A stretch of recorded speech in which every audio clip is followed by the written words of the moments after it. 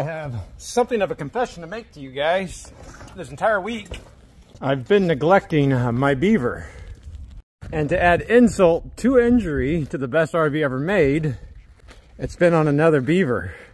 A 2005 Beaver Monterey, which is about 4 feet shorter than mine, but has 1, 2, 3, 4 slide outs on it.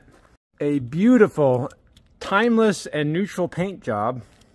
And even though this is a 2005 Beaver, which means it's owned by Monaco at this time, the box, or at least the home side of it, was still made by Beaver Motor Coach there in Oregon, in the same manner as my 2001 Beaver Patriot Thunder.